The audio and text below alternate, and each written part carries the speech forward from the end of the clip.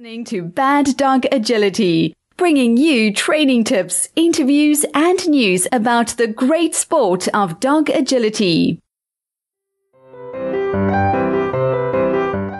I'm Jennifer. I'm Esteban. And I'm Sarah, and this is episode 280. Today's podcast is brought to you by hititboard.com and the new Teeter Teach It, an easy-to-use tool that controls the amount of tip on your teeter so you can introduce motion to your dog in a gradual way. Go to hititboard.com for the new Teeter Teach It and other agility training tools and toys. Use discount code BDA10 to get 10% off your order. That's hititboard.com. Today, we're doing the wrap-up podcast for the AKC National Agility Championship. So that's the American Kennel Club. And we have two very special guests to help us do that.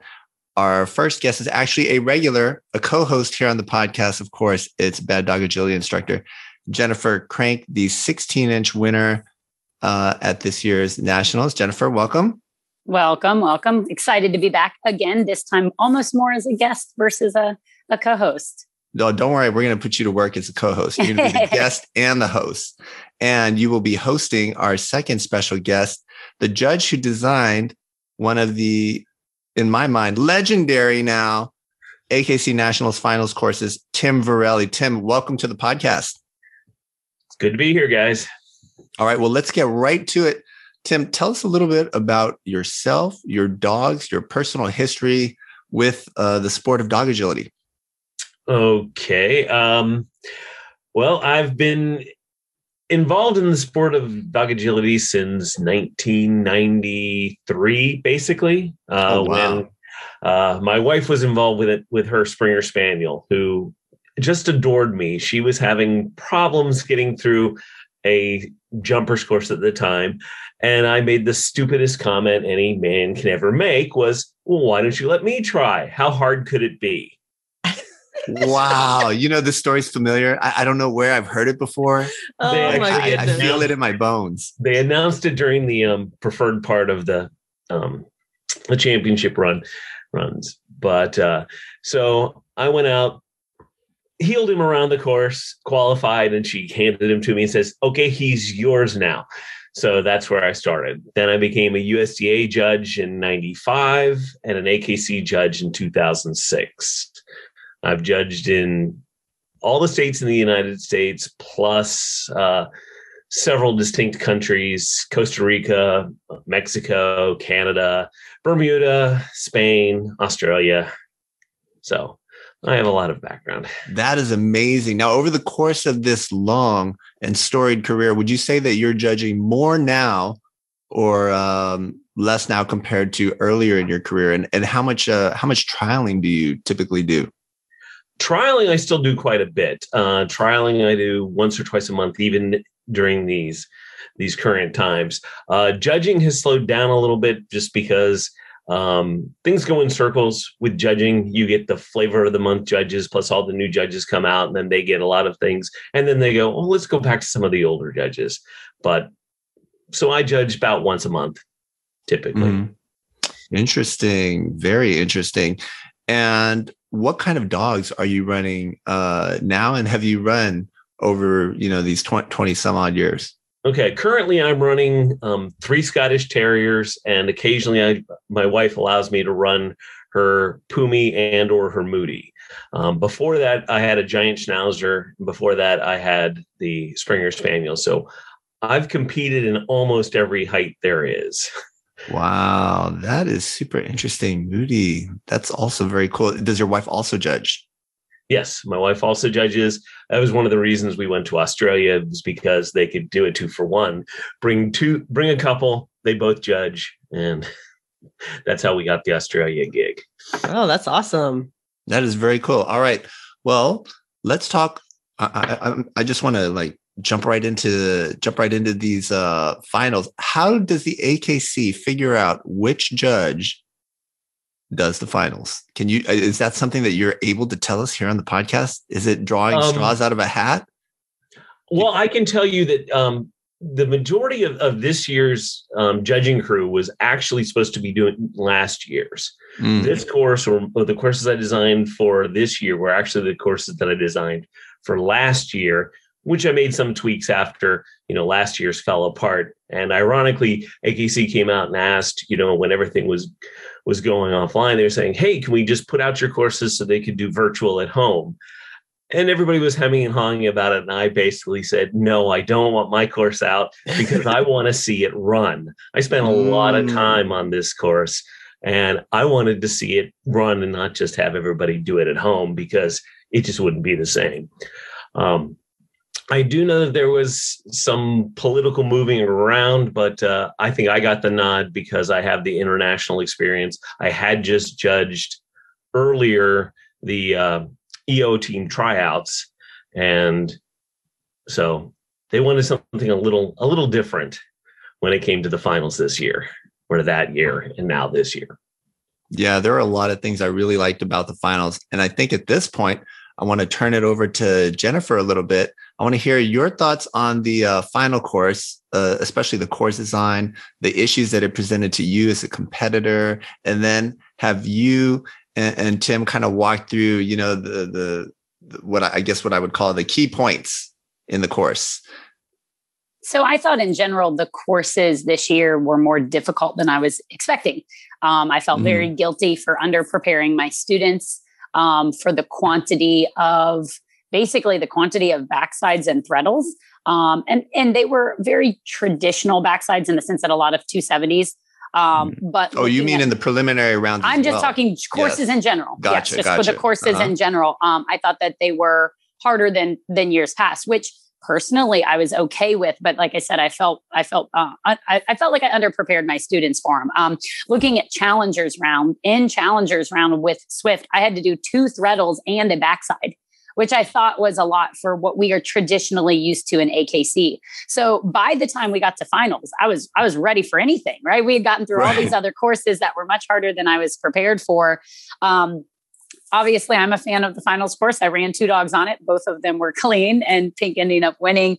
But I thought there was very good consistency of the courses in all of the rounds, like the preliminary rounds, the premier course. I really liked the premier course on Friday. I thought it presented appropriate challenges without being like too much. And I do know that there's a lot of talk of invitational courses will be different than nationals courses. And I thought they were. I just think I underprepared in that regard. Although I did set up one of Tim's, your EO, speaking of judging EO, one of your EO courses to try to prep for nationals. And then so for the finals course, I think of there being a lot of things that happen on finals courses, whether or not the judges intend to or not. But I like courses that you're going to see handler variety. Like I don't want to go to finals and watch 75 people run the exact same plan. Like I want to see changes in plan. I want to see a little strategy. So not just execution, but strategy as well. And it included that. I think, good crowd appeal is when you have something maybe a little technical at the end, right? Everybody's sitting on the edge of their seats right up until the very end, so things that don't require super long lead outs. Nobody wants to sit there and watch 75 people do a 3-jump lead out. So like all of those elements that I think of as making up really good finals courses were there. And what I liked about this particular finals course is it really did test the handling as opposed to a course. And I would say this in any round, but especially finals, a course that comes down to, well, can the dog keep the bars up and make the contacts? Like, I don't like courses that it's just down to that. I like courses that are going to be a combination of trained skill, like contacts, weave, pull, entries, and jumping, but also handling. And I thought this course did that, right? You had crosses after the A-frame, which tests A-frame. You had that weave, pull, entry, discrimination off the dog walk, those all testing skills, but also handling. A lot of choices coming out of that tiny tunnel on the end, what people wanted to do there, the section right there on 5, 6, 7. So I thought it was kind of the perfect blend of skill and handling. And those are kind of some of the things that I looked at and why I liked that course so much. Yeah, I really like that skill element that you mentioned there, because I think it's definitely possible where you get courses, everybody runs it the same way. And then it's kind of the fastest dog wins, right? Who happens to have the dog with the most speed, and it kind of removes that handler element. Yeah. So I don't really like that. So Tim, you've now heard from the champ, the now 2-time champ, right? With Pink. That's right. So now you've won the National Agility Championship twice on top of the, I think 3 Westminster wins. Yes, it's hard for me to keep track. You're winning all the time. Okay. and so she's kind of gone through the course here. And so were these some things that you had in mind when you were putting this course together? Okay. Well, first off, I do have to say, when they asked me to design it, the first thing they said to me was, don't give them a boring finish. Don't just do dog walk, finish it off. So the first thing I designed on this course was actually that ending. I really wanted to see what choices people would make and would they do the right things for their dogs. And you saw that in the running, as dogs took 17, it was fine whichever way you went if you handled it. 17 was the jump after the straight tunnel. But then you could sit and just in your mind count as you saw dogs go really wide, and you're like, okay, you may have fast ground speed, but you just wasted 2 seconds on your 17 turn. And then you're really wide on 18 to 19, and you added 2 more seconds. So somebody who's efficient can pick up 4 seconds on you. And that's what I really wanted with this course, with that challenge set there. And also the whole 5, 6, 7 was, how are you going to handle it? What path are you going to pick? And is it going to work for your dog? Right. I love the options. Yeah, because absolutely. That's where you generate that variety in handling. Even when you do something as basic as, what are they called? The bidirectional jumps or tunnels, where you can choose one way or the other, right? And I think they did have some of that in the preliminary rounds. I think there was a bidirectional jump. Yeah, in the challengers, I think there was a bidirectional jump. It was actually in hybrid. In the hybrid. Yeah, jump number 2 of hybrid. Was interesting. And that's one thing that we've tried pushing more is, bidirectional jump shouldn't just be about, I don't have to judge a refusal there. There should be some sort of an advantage by going one way or the other. If you take it straight, well, then you have to deal with whatever comes after. If you push for the backside the harder before, then it should be easier after. So the same thing here is, I found it very interesting. Some of the dogs, Andrea, for instance, with her Papillon, when she went 5, she specifically asked me, I'm going to have a problem if I turn them in and go towards the dog walk and then push for another backside. I go, you're not on the approach to 6. Doesn't matter what you do. Go for it. So it was just interesting to see the different handling styles for that entire sequence, that 5, 6, 7. Yeah. Did you anticipate so it's a challenge in and of itself without the draw of the dog walk, but the draw of the dog walk adds another layer onto that. And we saw a lot of dogs at least head for that dog walk. I'm not sure that any actually took it, but they would head for that dog walk. Oh, several dogs took it. Okay. Several dogs took it. A couple of dogs took it. Right. So was that in your mind as the course designer, or was that that was just an added bonus? I didn't really expect it to be that much of an issue. Right. But it was an added bonus. So my question on number 5 is, did you go out of your way to make that a 5-foot bar, or was that just the bars that they used and therefore it was a 5-foot bar? That was just the bars they had. They were all because that was what got me, is I trained on 4-foot bars and it was Smith. I didn't get out of the way. And running through and thinking, why did I have so much difficulty? At the point I needed to step up where I thought I'd be for the blind, the wing was there. So I had to take an extra step to my right. And then I missed the blind. And that's on me, right? Training on shorter bars, because the shorter bars are harder for the dog. So that's what I do. Right. But the bigger bars being harder for the handler. So, my friend Abby telling me, she's like, if that would have been a shorter bar, you would have been fine. But we didn't do enough training on those big jumps and it was just in your way. So I wasn't sure if they just told you, hey, we're using 5-foot bars, or if you went out of your way to make that one a big jump. No, to be honest, I didn't even check to see what length bars. I'm just so used to everybody using 5-foot bars now that I just assumed it was going to be a 5-foot bar. Well, it was a nice added challenge, I will say. Yeah, that is super interesting, because we typically had, I think, 5-foot bars for years. And then when we realized that they were still using 4-foot bars in some places, we actually had to go back and train with 4-foot bars to help our dogs out. Yeah. And then I was like, ooh, it is easier to get around on some of these backside SERP type maneuvers. What we're going to do for everyone who's listening, because sometimes it's if you haven't seen the course map, right, it's kind of hard to know what we're talking about. So what we're going to do is in the show notes, there's going to put up the course map, the original course map. And I had done like a preview analysis of the course map. We'll go ahead and throw that up there. We did that for our VIP members, but we'll just make that publicly available so you guys can see some of the things that we're talking about. And that was before any dogs ran too. That was you looking at the course before any without dogs knowing, running. So this is where I think, Tim, you get a lot of credit, because when I'm looking at a course, I typically feel like I've got all the answers at whatever level it is, right?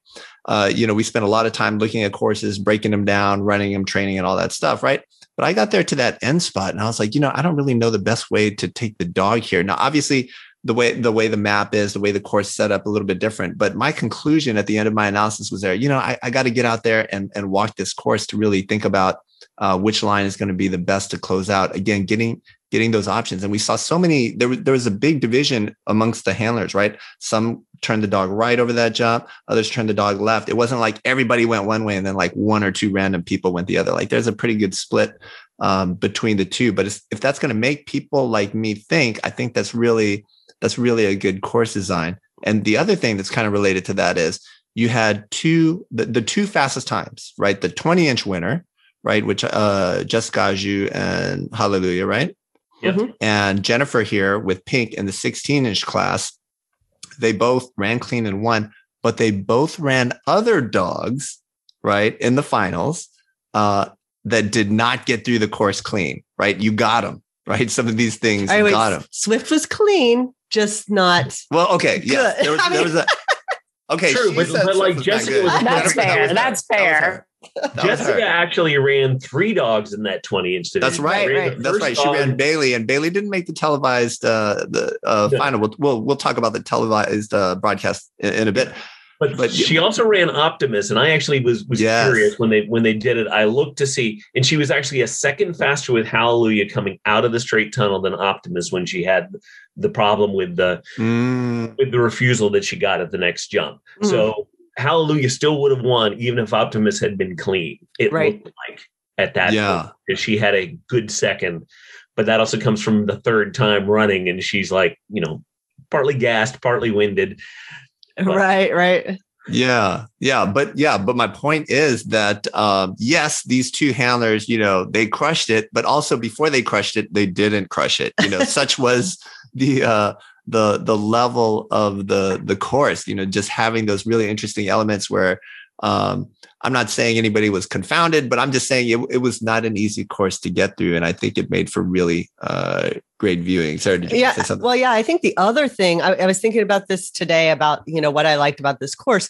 I mean, there are like 5 different parts of this course that we could talk about. But one of the other great aspects was the big, long sections that let the dog really show their speed and also challenge the handler. Another interesting spot on the course that I really liked was after they do the A-frame, they have the number 9 jump, and then they have to turn sharply to the triple. And Jessica and Jennifer were all over that turn, right? Working really hard to control that turn. But we saw what felt like 1 million dogs take the back jump number 19 off course, right? Where they turn, the handler's calling them or they're rear crossing or whatever the handler's doing, but they end up taking that extra jump. Did you know, was this like a dog walk situation? Did you know that was going to be a huge trap there or not so much? That one I knew there was going to be a problem because I just had a feeling that if people weren't handling that well enough and not anticipating and telling the dog, hey, you're taking this jump and we're immediately turning, you're going to go wide. And they were going to get some really weird things happening. Yep. Yeah, absolutely. So do you sit there? I imagine as a judge, okay, I know as an instructor that sometimes when I'm putting together things, I'm like, like rubbing my hands together in glee, thinking about what I'm doing. Do you do that just a little bit? Just a little bit? Not when I'm designing, because I'm not trying to be devious. But when you see something that actually comes out and you go, yeah, that's good. I mean, I've always had a philosophy with agility and with other things is that, you're out there, you and your dog. And I think of your dog as a sports car. You buy yourself a sports car, you better know how to drive it. So You're going to get some of these spots. You better know how to give them directions and tell them what they're going to do before they take off, so they know what they're doing once they land. And that's why I loved, that sequence specifically on this course. Yeah, absolutely. And one of the very cool things is you've got people setting up this course. There were people that set it up the same day and were posting on Facebook. We set it up. We set up the ending the same day. Yeah, right. We set up the ending just because I really wanted to see like which way it was going to be faster. And I think, we'll have a post about that some other time, taking a closer look at that. Okay, one more thing about the finals course, and here I'm going to throw it to Jen, because this whole time I thought I had learned this from Sarah, but it turned out Sarah learned it from Jen. So I just want to go to the original source. People may or may not notice that the number 16 tunnel is not a full, big old, regular 20-foot straight tunnel. It's actually a little bit short. Jennifer, can you tell us a little bit about that? Well, when they first removed the chute several years ago, we saw the removal of the chute, and then it was just gone and it disappeared. But around the same time, we started to see on a lot of other courses, international courses, other organizations, these short 10-foot tunnels.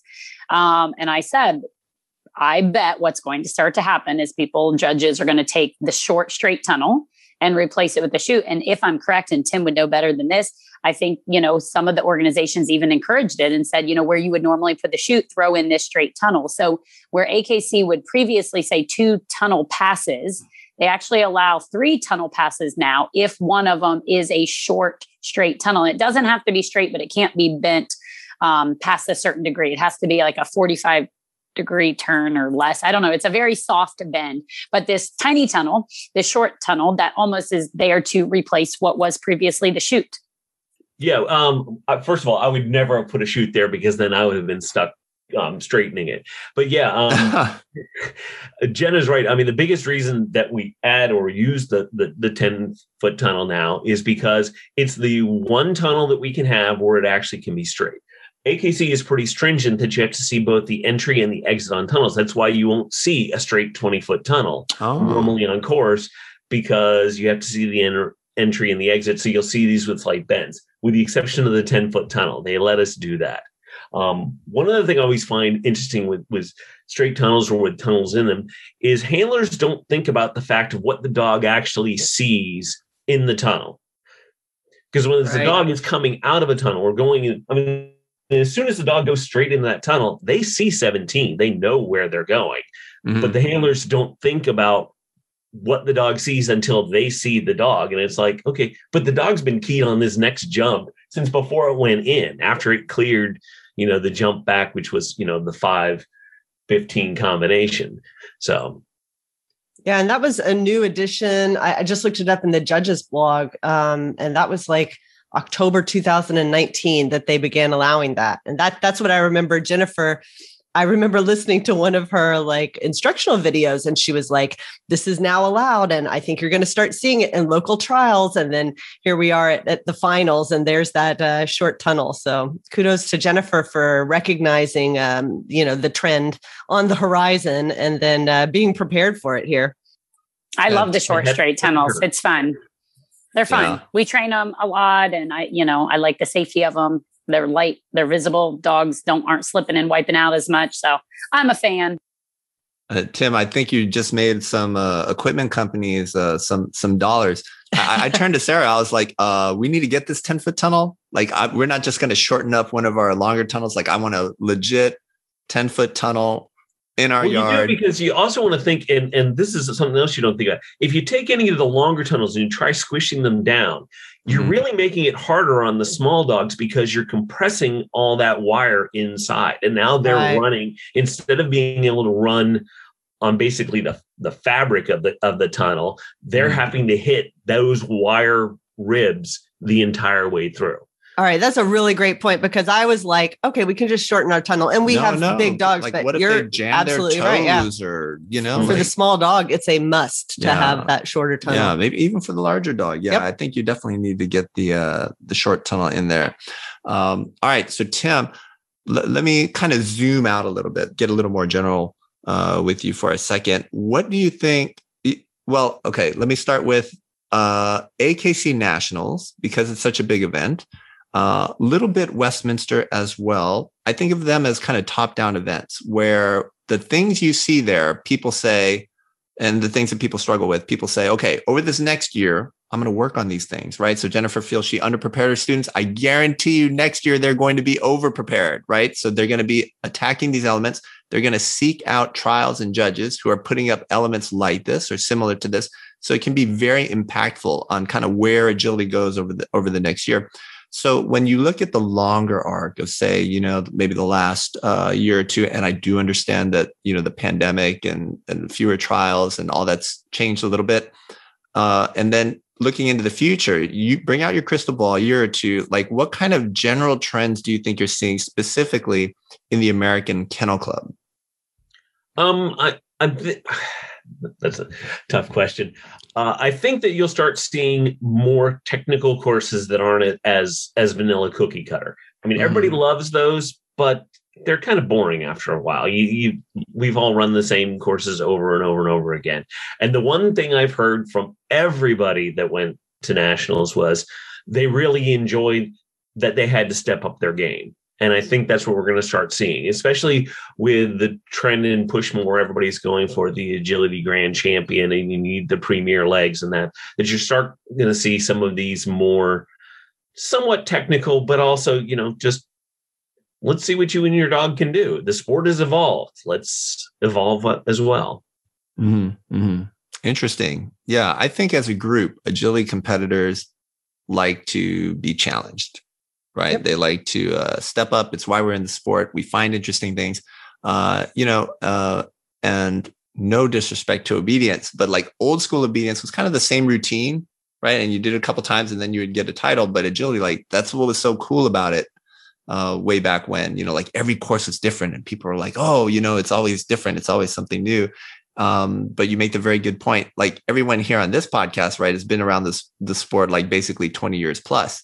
Right. So you've kind of been around the block. You've seen just about everything. And so for me to look at this course map, and I remember getting the course map, I woke up and they're like, has the course map been posted? And then when it was, I was like, whoa, I'm really excited about this course map. Definitely got to watch the finals. I'm glad Jennifer made it. So it was an exciting thing. I think like an infusion of enthusiasm when people are challenged. And so, agility, I feel like it needs to constantly evolve to meet the demands, meet the challenges that people want. Right. And right. I feel like maybe we're transitioning a little bit because it's been a while since Premier was introduced. Right. Mm. And so I feel like when it first came out, it was kind of like this extra class, some number of people were doing it, but not in general, all the masters dogs. Right. And now I feel like we're transitioning into it being more seen as a regular part of agility. And you have new dogs coming up that are now being prepared for that from the very beginning, and how like the puppies are trained, for instance, right? And so I think that we're going to see a transition from that's kind of the new thing, maybe I'll do that, maybe I won't, to people just expecting that they're going to compete, on those courses and at that level. I mean, when we think about just nationals, before there was Premier and ISC, there was the state championship, right? Who remembers that? Right. I remember it, but it seems like a really long time ago we did the state championship. So that just kind of gives you an idea of how long this has been around, how long, Premier has been a part of the national championships, for instance. Yeah, I think they said 24th national championship. And I agree, because we're seeing a shift in that. Not only is Premier now part of the grand championship, as Tim mentioned, but, we saw the rule change. It used to be you had to be in masters to do Premier, and AKC said, okay, no, any dog, so they're allowing dogs to start it younger. And then I was going to comment about nationals, it's the state team tournament. Then if you recall, went to time to beat. Right. So Friday warm up used to be time to beat. And then they said, you know what, let's throw Premier in. So we are seeing a shift from AKC and from I think the demands and comments of the exhibitors as well, to make Premier more regular, right? It's not this specialty class, but now you can say, oh, I'm going to the trial and I'm going to enter 4 classes, or I'm going to enter 5.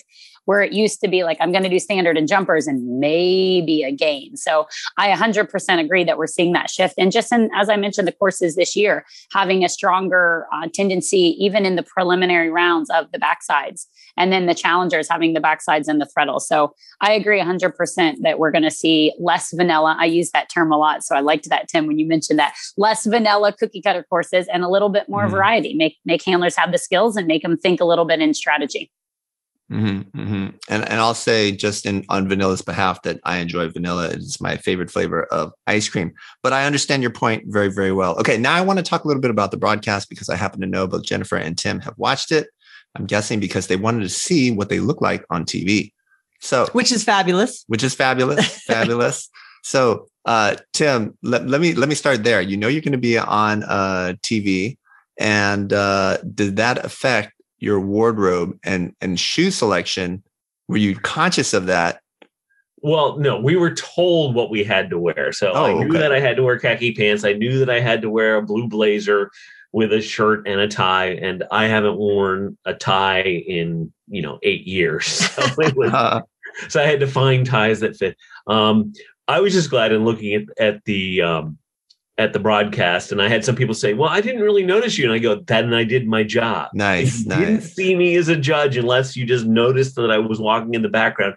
Then I wasn't in the way. I did my job, and that's all that matters. Right. Oh, I had a quick question. I was wondering, where did they position the second judge who was spotting the dog walk? Were they in the ring or were they just outside the ring? Because when I was wondering about that. Was it Marco? Yes, Marco ran the other side. And he actually said to Carrie DeYoung, the director, AKC, that he was planning on going that. So we positioned the other judge actually outside the ring so that there were no obstructions for anybody that decided to go that way. Interesting. I mean, that was an interesting spot too. I would like to talk with Marco about it. When they went to the outside, I was like, whoa, I was surprised. And it's hard to surprise me. Okay, very cool. And then, so let's talk a little bit about the broadcast. Everybody had a chance to watch it. What were some of the things that we liked about the broadcast? Let me start with Well, before we get to that, let's just highlight the fact that this was on TV. We're not talking about a live stream, although they did have that, sure. Right? This was on ESPN, right? ESPN2. ESPN2. The Deuce. Yes, Deuce. exactly. Not the Ocho, the Deuce. That's right, as it's affectionately known among sports fans who spend a lot of time on ESPN. Right, and this is a trend that we're seeing. So, quick history lesson on broadcasting agility, right? It used to be like a decade ago, right? They used to put the national championship on Animal Planet. That's where we were introduced to agility. Esteban and I, more than like a decade, 20 years ago, right? It was on Animal Planet. Then it wasn't on TV for years and years and years. And Westminster really brought that back. But they were on Fox Sports 1. They put the Invitational on Animal Planet as well. Yeah. For a year or two. Yes, exactly. Yeah. Nationals and the Invitational. Then really it was a big deal to have it on Fox Sports 1 with Westminster. And it's been on Fox Sports 1 for several years. And now and they were drawing between 800,000 and over 1 million. Yeah. I mean, you were getting a lot of viewers, and the majority of these viewers are not agility competitors. So we're having more people introduced to the sport. And we think that's a great thing. Right. But this year it switched, or there was a new agreement between AKC and ESPN. And so now ESPN is going to, for the next several years, hold these events, and they're showing nationals. I believe they're going to be showing the Premier Cup. And so Invitational. So they have this agreement. And so this was kind of the debut or the re-debut of the National Agility Championship on network TV. Right. It's a big deal. I think it was for 5 years. And what we'll do is we'll link to that article describing the deal, the contract between ESPN and the American Kennel Club. And so what they do is they have a live stream, right? So you could watch the challengers round on the live stream. You could watch the preferred finals on the live stream, and also see the regular finals on the live stream, but it is only the regular finals that was broadcast on television. Correct. Right. On ESPN too. So you watched it on Sunday live on the live stream, and then they did a lot of editing, which was a good thing because the live stream was really rough for the final, right? And then watch it on, I guess it was Wednesday. So like 2 nights ago, right? On ESPN, 2-hour broadcast loaded with commercials, of course. But yeah, let's talk about what we like. So I like that they had it, certainly. Yeah. Right. I like that it's on cable TV. Yeah. That a lot of people could get access to it. Let me start with Jennifer then. Jennifer, what were your thoughts on the broadcast? The good, the bad? A lot of the similarities I noticed on this broadcast from Westminster, which is, as an agility person, everything is just a little bit too zoomed in, right? It's a little bit too close, and it's very hard to get an overall picture of what's happening.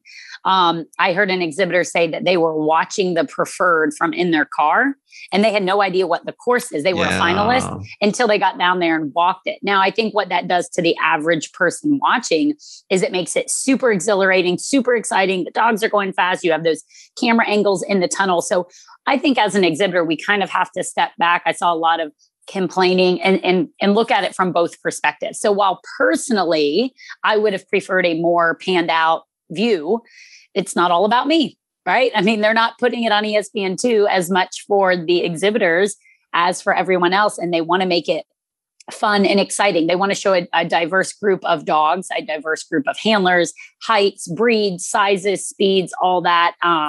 So personally, I would have loved them to zoom out a little bit and have a better idea, of what the course was. But I think they do a good job of, like, on the height breaks, talking about the history of the sport or highlighting some of the dogs. Right. Those special stories, I think, are a nice added bonus that they add in. I know at the beginning they did like the kind of 3D CRCD where they take you through the course, which is kind of cool. So I think there's a lot of great things about it. Unfortunately, I know they have to cut some dogs out. So they didn't show every dog. That's always kind of a bummer for those people that were cut, and I do feel bad for them.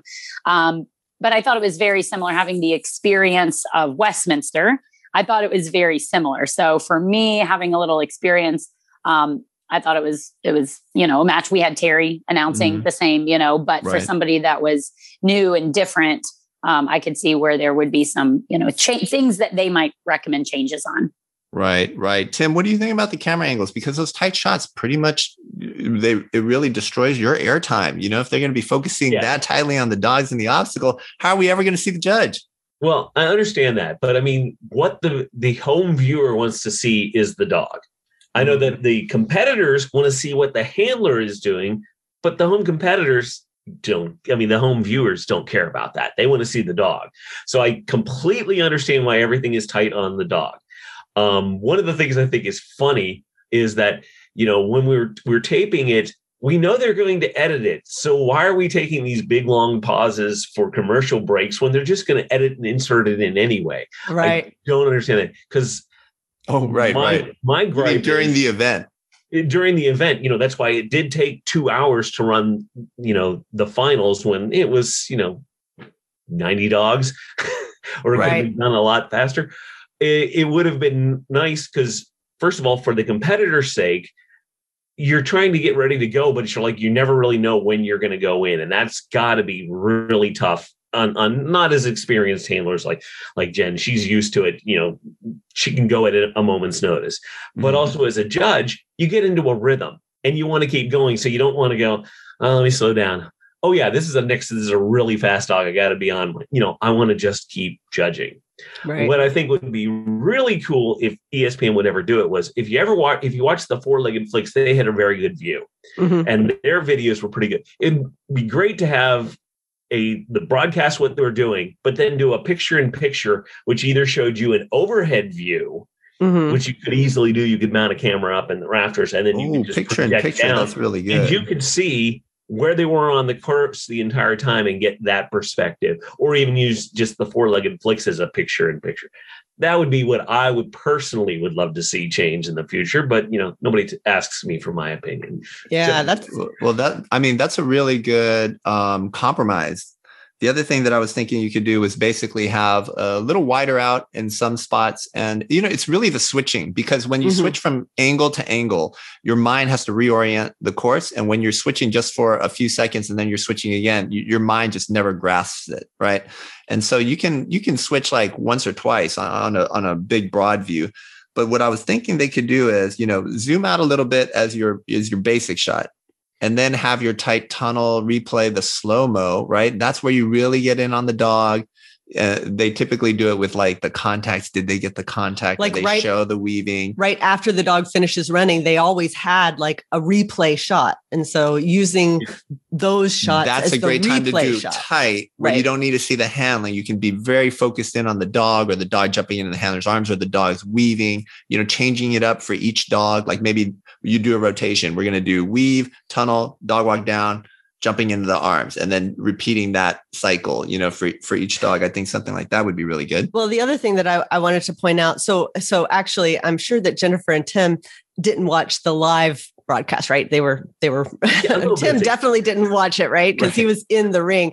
Jen, maybe you caught a little bit, but mostly you're getting ready. We watched the entire live broadcast, and then we also watched the entire one that was on ESPN. And the edited version. And let me tell anybody who was so excited about nationals that they were watching the live stream.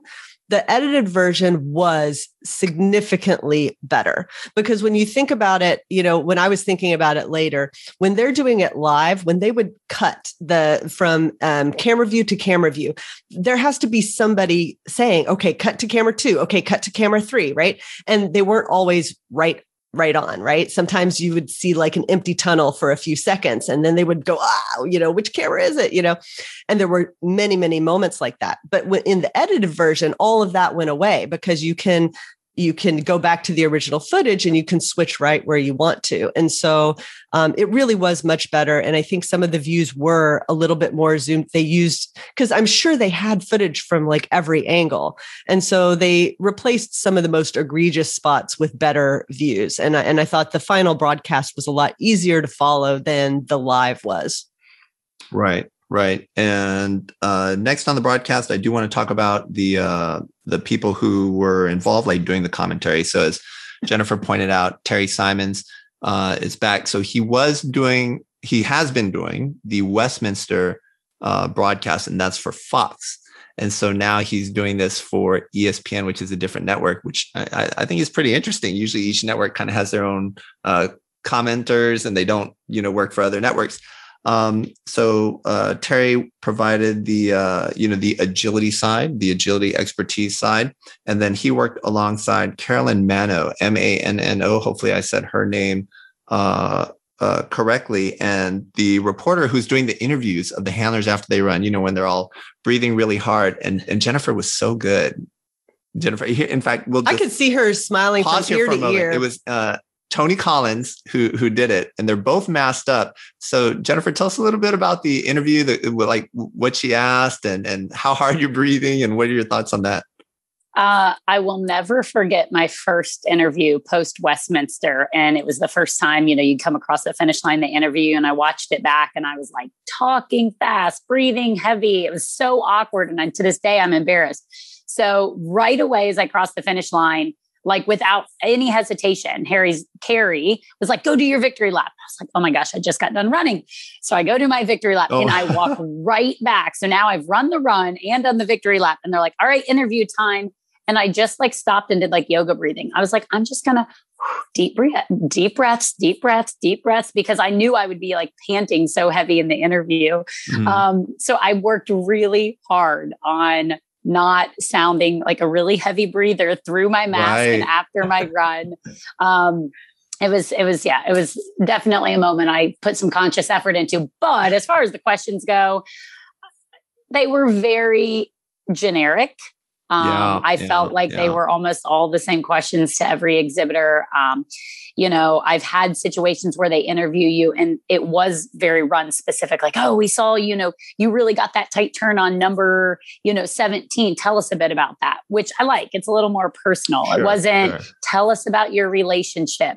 Great run out there. What are your thoughts? So I thought they were really generic, but as you already mentioned, it is the kind of first event of many that they're going to be doing. I have no doubt in my mind they're going to learn, they're going to improve, they're going to make things better. And I think the fact that they even did interviews is awesome. They didn't have to.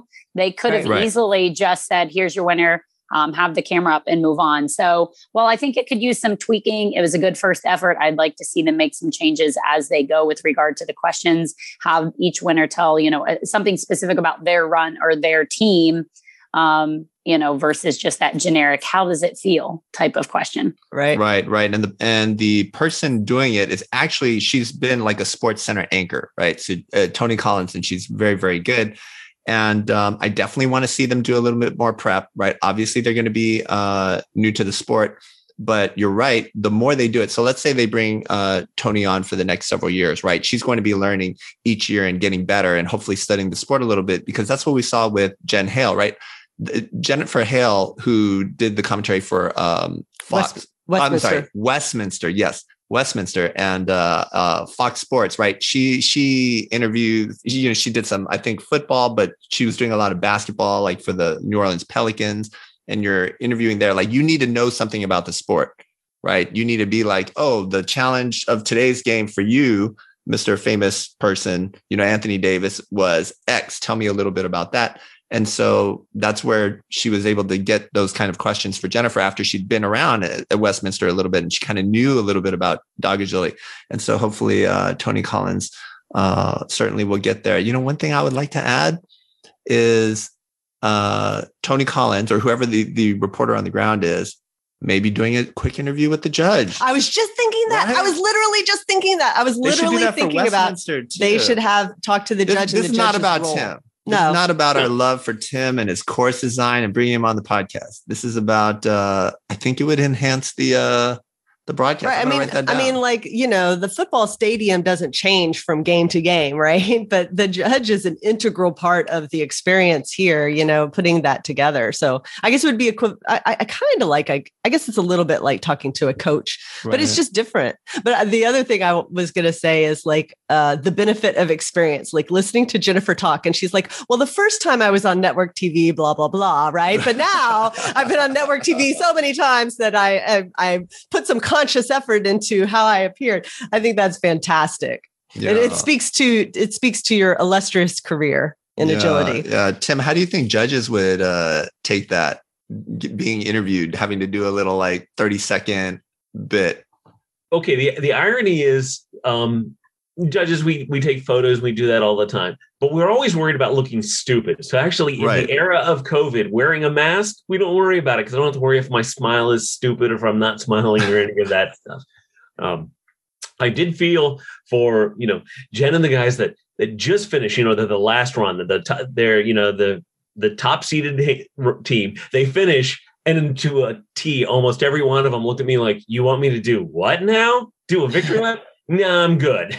Right. They go, no, I got to do this. But they almost all look like, yeah, give me a second, and then I'll do my victory lap. Well, it's kind of funny. Like, who are you doing it for? Because I think they cut it out of all of the broadcast, and there's no spectators at the event. So there's really no, need. I suppose if you could elect. I think it's tradition. It is tradition. It's tradition. But there was actually a lot of people that were in the upper things. I mean, nobody was congregating, but there was still a lot of people, more than like at the Invitational, where you were all on the first floor. There was no second floor. You couldn't get around. Yeah. So there was a lot more people around watching than you did at say, the Invitational, where I don't know what the setup is at West. Right. Yeah. It's the benefit of having made the finals that you get to stay and watch, and all the workers and everything.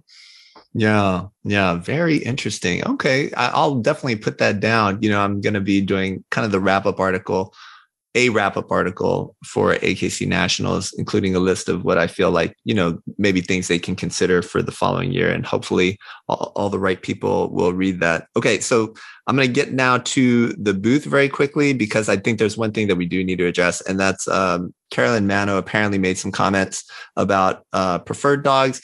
So, from her point of view, she doesn't know anything about the sport. So I'm not blaming her. And the comments I think that she made were along the lines of, because remember, they did the stream. So this never made it to ESPN2. So those of you who only watched the ESPN2 have no idea what we're talking about because you just saw the regular finals. But remember, they also streamed the challenger round, right? And then the preferred national championship. And so they brought her on, and her and Terry were doing commentary for the preferred national final on the live stream, right? So that never made it to TV or ESPN2, but they were there.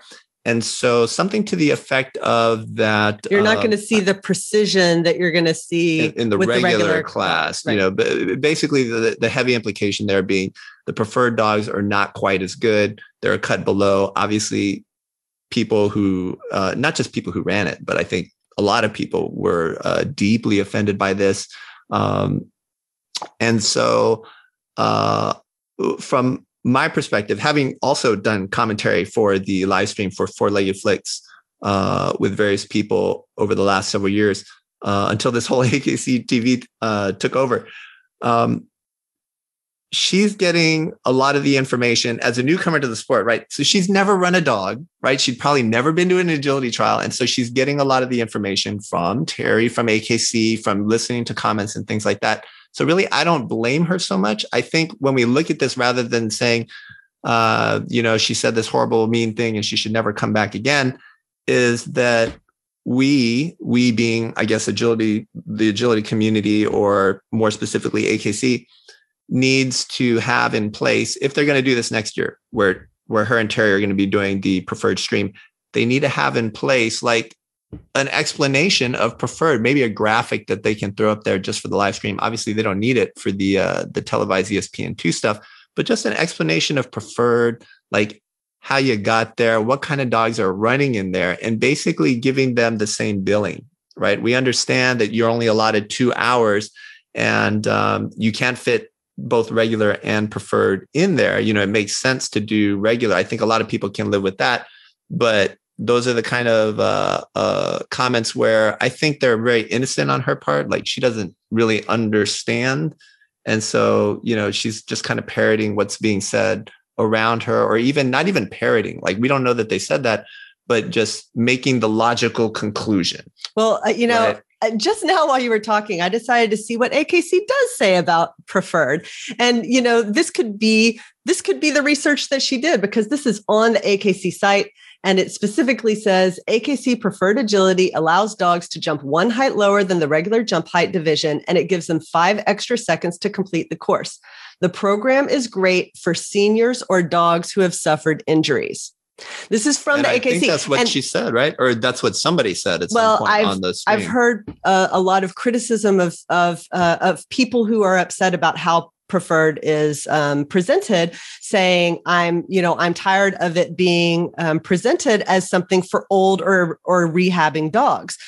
And that's not all of the dogs, but you can see that is what AKC themselves is presenting this as an option. This is the conclusion here is this is kind of the driving force behind offering it.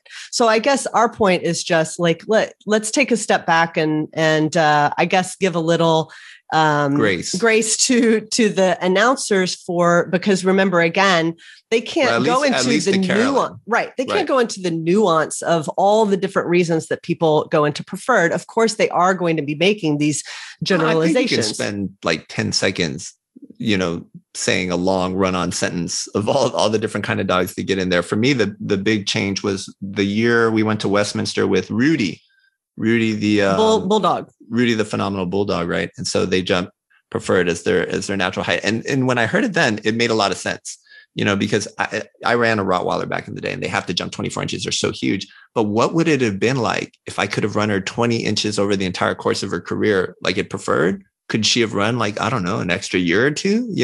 Could there have been less injury or pounding or something like that? Like there's lots of good reasons to do it. I think I would just like to see the AKC kind of take this head on and address it directly. But as far as Carolyn Mano, the announcer, I guess I'm not as angry at her specifically. Like I understand the comment is not great, and I don't like that. But I'm not out there saying she shouldn't come back, because actually, I think she did a really good job. If you listen to what she was saying, she was very on top of it about who the current leader was. Right, the winning time, the time to beat, who the current hot seat person is. And she had her sheets, and it would be very smooth. It would be as if she knew the dog. She would be like, and so has been doing agility for 6 years, and they're from, Tennessee and all this stuff, right? She was very smooth. She was very good. Better, I would say, than Terry's counterpart before this last year. Now, remember, at Westminster, the most recent year, they added someone new. And it's because the person who was there before and had been there, he was a man. And I forget his name. I'm not being spiteful. I just literally forgot his name. He did a really poor job. Like, there was no improvement from year to year. He would say insulting things. He would make jokes. And then he went out there and did an interview where he basically admitted that he did no prep work, that he has Terry do everything, and he just didn't view it seriously as a sport, right?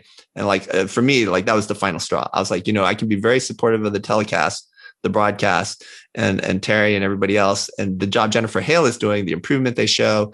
I remember Jennifer Hale that first year was like, oh, this is the apparatus. Yeah. And people lost their mind, right? Agility people are like, what is an apparatus? It's equipment. It's dog agility equipment. What are you talking about? The apparatus? This is not gymnastics, right? But she learned, right? She learned what a dog walk was and what weave pulls are, and not calling them sticks in the ground and things like that. And so that's the kind of improvement I think people are looking for. So from that perspective, my view is that Carolyn did a really good job during the actual broadcast. Well, and I personally would like to see people, maybe forgive her for that ignorance on her part, and I would lay it a little bit at the feet of the AKC here. Yeah, I agree with that. On the live stream a little bit. I think it also occurred to me just now that they knew going in that they were not going to have the preferred finals on TV, right? They're only doing it for the live stream. And let's be honest, how many people are watching the live stream that aren't agility? So from my perspective, I bet that whole preferred finals is essentially practice. Right. For Absolutely. The regular finals, which is then going to be broadcast on TV, right? So it's working out all of their kinks, working out their camera angles, and what they're going to say and how the course is going to run. Yeah.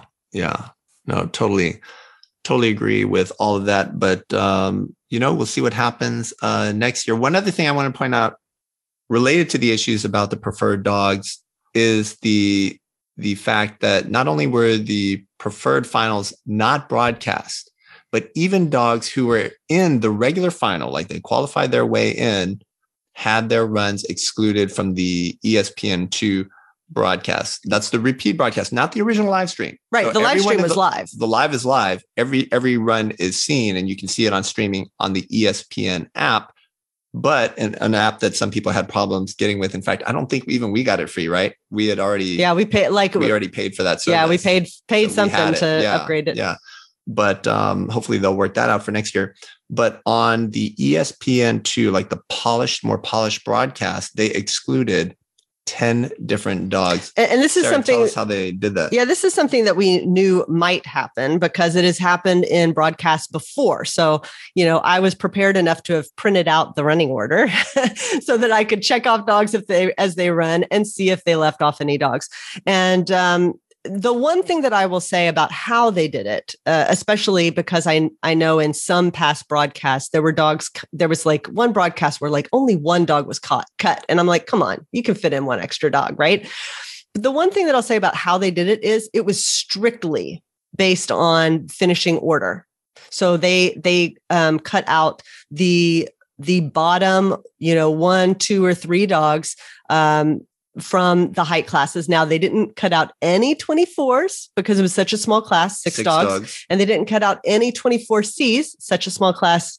Also 6 dogs. So they didn't cut out any of those dogs, but it was strictly based on results. So that part, I think if you're going to remove some dogs, then that is a good way to do it.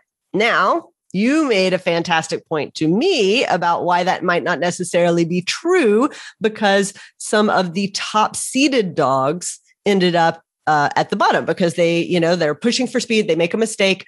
They end up with an off course, right, and they ended up being cut. What really stood out to me, let's talk about it very quickly, is the 20-inch class. So the runs are reverse seeded. right? The finals runs. So generally you're getting faster as you get toward the end dogs. And I think that's one spot I feel like Terry could have done a better job explaining how we got to the finals, how many dogs entered the event, that we're taking a certain percentage into the final. These are the best of the dogs from the weekend. And even within the finals, like we're moving toward the dogs getting a little bit faster and building some suspense around who's going to win. But in the 20-inch class, the second and third seeded dogs, right, both had like a lot of errors, and they end up getting chopped out because they just cut out the bottom dogs. But it doesn't make sense in the broadcast, in the story arc, because the dogs who could challenge to win were getting eliminated, right? That's part of the drama. That's part of the suspense. Right. And they just excluded their runs entirely. So you go from like a clean run that's, one speed to a clean run that's a couple of seconds faster. And that's how you get your winner. Right. And this is obviously on ESPN. Like, this is not like, Terry wasn't running around here deciding which dogs are going to be on TV or not. So that completely convinced me that you're right. You can't just lop off the bottom dogs. Personally, obviously, I would rather see all the dogs there. But so now my compromise would be the top 5 seeded dogs are protected from being cut. And then you take the bottom couple if you have to cut anybody. Personally, I would love it if they just made it, a 2.5 hour broadcast or remove some of the commercials. I think everybody knowing in advance, at least for this first year, like I think there are people who didn't know. They fully expected to be on TV. They were already on the live stream and, they got friends and family watching and then nothing. Right. So that's disappointing. Whereas if you know in advance, you can be like, hey guys, of course we're on the live stream, but we had a really poor run. So we're not going to be on the final broadcast. I think if people knew in advance, it would be helpful. I agree. Tim, did you notice the photos that they were using? Yes. So tell us a little bit about that. Talking about the history of agility. Yes, that was quite enjoyable. I don't know what. I actually wondered whether they got the permission of the people that were involved, since one of the pictures had Ken Toch, the owner of USDAA. Right. And USDA, for people who don't know, USDA is like the rival, or not rival, but they're the other major agility organization here in the United States. And so it's always like USDA versus AKC. And here they are using this like USDA photo, right? Well, they also included like the results from USDA. So when they talked about like how accomplished dogs were, they would show their AKC, finals appearances or wins. And then it would say like other notable events. And it would be like Cynosport. No, it would be like, it said, I think it literally said non-AKC. Yeah. Accomplishments. I know they did that. It stood out for me on Betsy Lynch with Lark, because that's exactly what I was thinking. That was the one I remember distinctly. But yeah, it was then. And then some of the other standard photos were some people that I've known from back in the day, and I go, that's before AKC was even formed. But I guess that's a great point too. If you really want to go all the way back, it's not going to be AKC. Yeah, absolutely. It was at Crufts originally, and that's where it all started. So right. I think they had that in the broadcast too, right? Where they talked about right. Yeah. So I always think that's pretty interesting.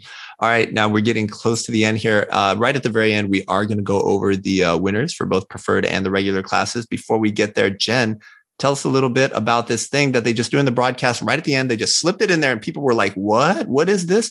It is the Premier Cup. I don't know if people noticed or if you were around for the end of the broadcast on ESPN2. Jen, tell us a little bit about the Premier Cup. So the Premier Cup was an event that AKC did first in 2019. They were supposed to have it in 2020, but COVID changed that. And I did not know much about it for this year. I had heard rumor that it was going to be on the Thursday preceding World Team tryouts in St. Louis. That's what I had heard. And I think it was published somewhere. And then when tryouts were postponed, I kind of thought, well, they're just getting rid of it. And we go up to the awards table and there's this envelope, right? And it says open immediately. So I was like, okay, I'll open immediately. And it is an invite to the Premier Cup, which was a super fun event when I went to it in 2019. So I was very excited. And they handed me 2. And I said, does this for Swift? And because he got 3rd, and they said, yep. Top 4. So from my understanding, the top 4 placements of preferred and regular, I thought initially it was just the preferred winners, but I was corrected that top 4 placements in preferred, top 4 placements in regular, all received invites to the Premier Cup. And all it said was save the date, May 15th, Ocala, Florida. And that's all we know. I know nothing more. I've received no additional information. There's been a question of will more invites go out? I do not know at this time that we're recording this. I know nothing more. Given that they're holding it at the World Equestrian Center, my guess is that it is going to be tied in with some horse event, which is how it was held in 2019. It was like the evening dog showcase after in between horse events. And that was when we had some filming from ESPN there as well. So I do not know much more than that, but I will be very excited. I'm going to go ahead and take both dogs, or my plan at this point is to take both dogs to see how it works this year. Awesome. Yep. And so that'll be the Premier Cup. We'll see how that shakes out. I think COVID kind of interrupted their arc there for the Premier Cup. So we'll see what happens this year. So Tim, where can people who are interested in getting more of your course maps find them? Do you share course maps on social media, on Facebook? I personally don't share them, but they're all out there. But if anybody actually wants them, they can find me on Facebook, or they can find me in any of the judges list, and I'll gladly share any course maps from way back when. But actually, I was just thinking one thing I wanted to ask Jen before we get off is, what did you think of the footing on the surface there? Because, I was thinking specifically on this. This was a great course for, 100 dogs on dirt because it wasn't going to dry out. Would I have wanted to do it as, like the round 2 standard, or, and have, 320-inch dogs running on this course? No, I don't think so, because I think it would have gotten pretty torn up by the time we got to the end. But I wanted to get Jen's opinion on that. I had no complaints on surface all weekend long. The preliminary rounds, the finals, I never had an issue with myself. I never felt stuck. I never slid. I never had a dog had a mistake that I was thought was pertaining to surface, where they were like digging out of dirt and hit a bar or slipped.